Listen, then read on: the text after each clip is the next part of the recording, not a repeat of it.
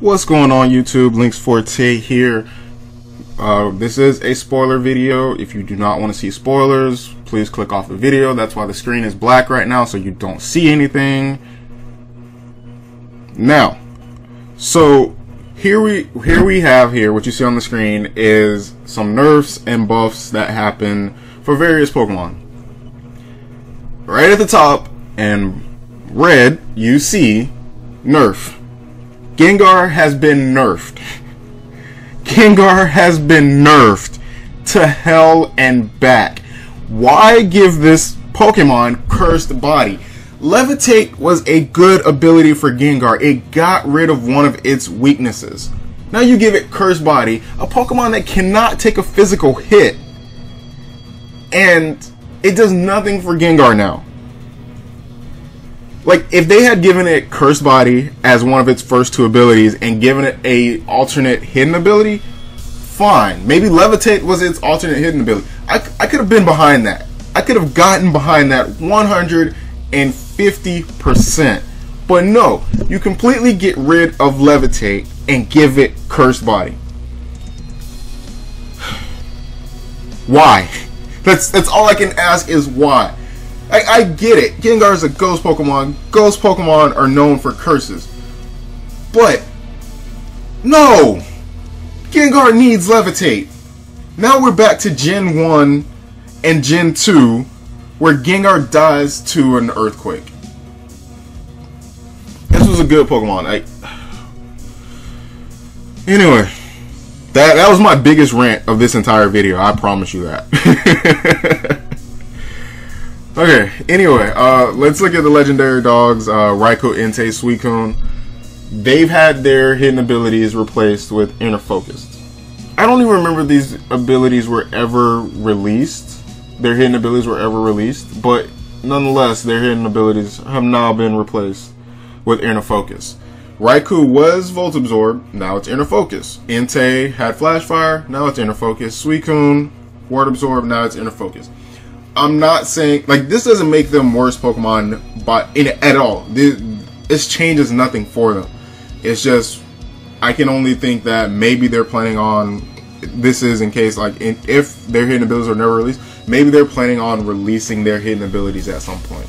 That's the only thing I can think for this change. Like, they did that with the Bird Trio last gen. Like, they changed their hidden abilities.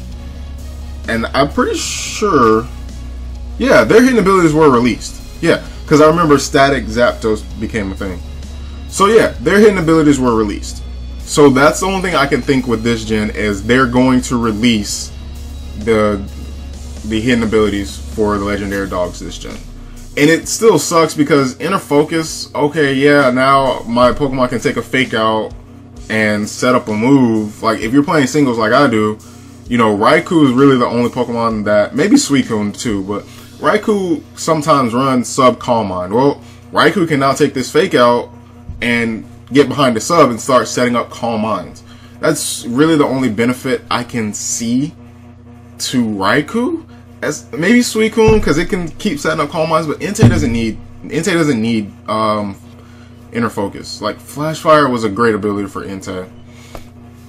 And it is what it is, though. I mean, like I said, it wasn't being used before because they weren't released. But now that they're going to be released, it doesn't really change anything for them, in my eyes. Next up, we have Wingull and Pelipper. Wingull now gets Hydration, and Pelipper gets Drizzle. And I'm pretty sure you guys are reading along ahead of me, or reading ahead of me. So you see all these new abilities and stat changes or whatever. You probably already clicked off the video. I don't know. But Drizzle is really good on a new Pokemon. We needed Drizzle on a new Pokemon. Not saying Wingull or Pelipper was that Pokemon. Like, we just needed a new Pokemon to set up Rain, though. Because Politoed's a decent Pokemon, but it can only do so much for us. Like, it should have been another Pokemon. I can't think of one in my head right now that should have gotten Drizzle. Maybe Suicune should have gotten Drizzle. Maybe Entei should have gotten Drought. Raikou, maybe they could have found something else for it. I don't know. But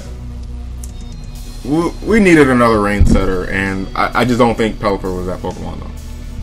Next up is Torkoal. It gets drought, and I was talking with a friend, and I don't know how I really feel about it. Like,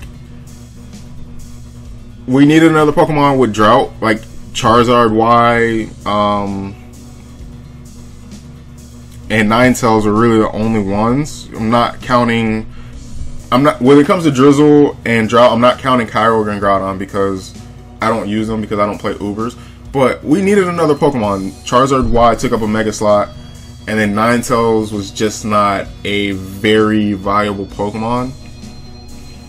So we need another Pokemon with drought. Unfortunately, Torkoal is not that Pokemon, in my opinion. But maybe, you know, if Smogon doesn't ban weather in the lower tiers, maybe that's something that they can have. They have Pelipper, and well, no, because they would still be using Ninetales and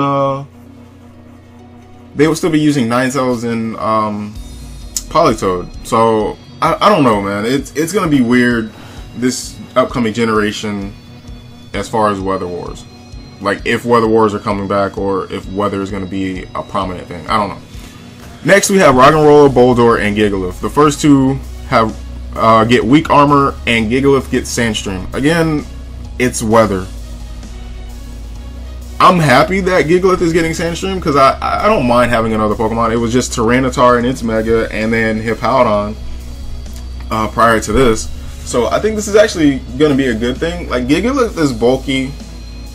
And I don't know, maybe run Focus Sash on it to replace Sturdy. That way you can get up rocks and then just switch out. Or maybe, I don't know Gigalith's stats off the top of my head, I'm sorry, you guys. But maybe, I don't know, give it an Assault Vest so it can take hits. Let's look at Gigalith, actually. Let's look up Gigalith.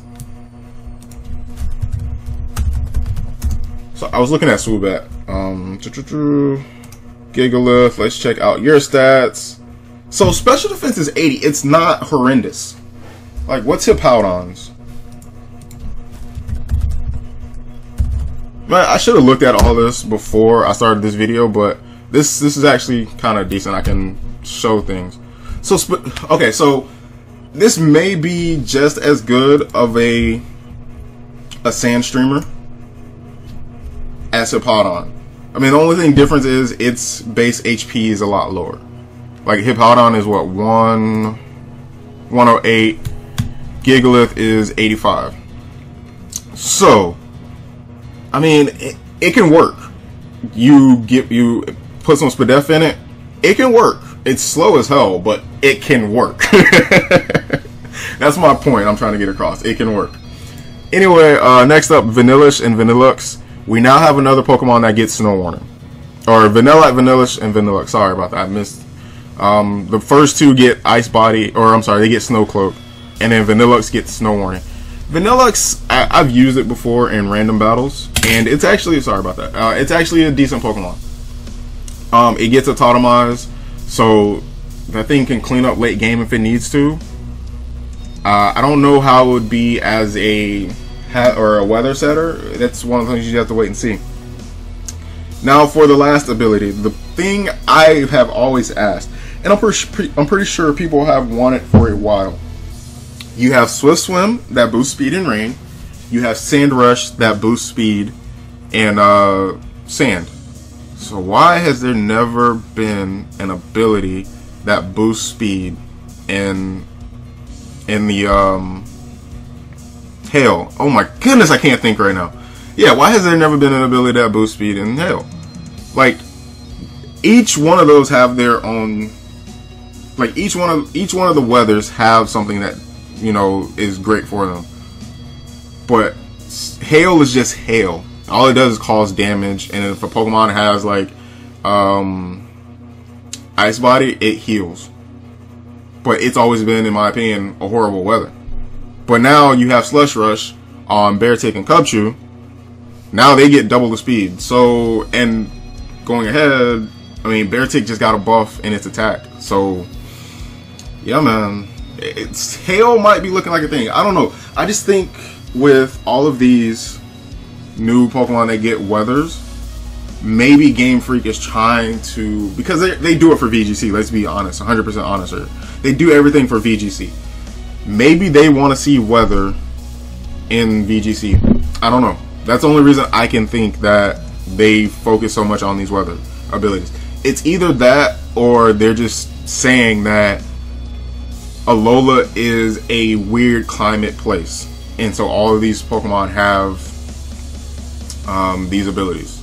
That's the only thing I can think of. It's either for VGC purposes where they want to see Weather Wars, or it's because Alola is a crazy climate place. Now you have all of these older Pokemon here on the right who got increases in some stat. Arbok got increase in attack, the trio as well. Farfetch got a 25-point boost in its attack. The trio got a 10-point in speed, same as Electrode. Executor got a 10-point boost in its Spadef. Noctowl, special attack increase. Ariados, Quillfish, Metcargo, Corsola, Mantine, Swallow. You see where I'm going with this. Swallow, I guess now it can hit harder with a Boom Burst. That's the only reason I could think for the special attack increase. Pelipper, I don't know why. It's such a bad Pokemon. I mean, you give it 95 special attack, so what? It's not doing anything. Masquerain got a pretty decent buff. 20 in special attack, 20 in speed. Delcatty got a 20 plus in speed. Volbeat has a special place in my heart, so I'm happy it got the buff, even though it doesn't really do much. Like, it can sponge hits somewhat better now, but it doesn't really do much. Same as Illumise, they got the same buff. Lunatone and Solrock got increases in HP. Chimecho got increases in all three of its defenses. Woobat, this is the weird one for me. Woobat gets an increase, but Swoobat doesn't. From what I saw, Swoobat didn't. Like, it's not posted here, so maybe it was just missing. I don't know. But yeah, Woobat went from 55 HP to 65, and Swoobat has a 67 base HP. That's why my page was on Swoobat a minute ago. It has 67 base HP, so I don't understand why give it an increase but not Swoobat. So whatever, not my problem. Crustle got a plus 10 in its attack. Baratic, like I said, it got a buff in its attack. It's from 110 to 130, so you have options. I mean, Aqua Jet, does it get Ice Shard? I have no idea. Aqua Jet, Icicle Crash. Baratic has options now, people. And then Cryogonal got an increase in HP and defense. So I just wanted to go over that real quick. There's some interesting moves. I'm still like, what the hell with Gengar? Anyway, if you like this video, like, comment, subscribe. I have more videos coming. This is Link's Forte. I'm out. Peace.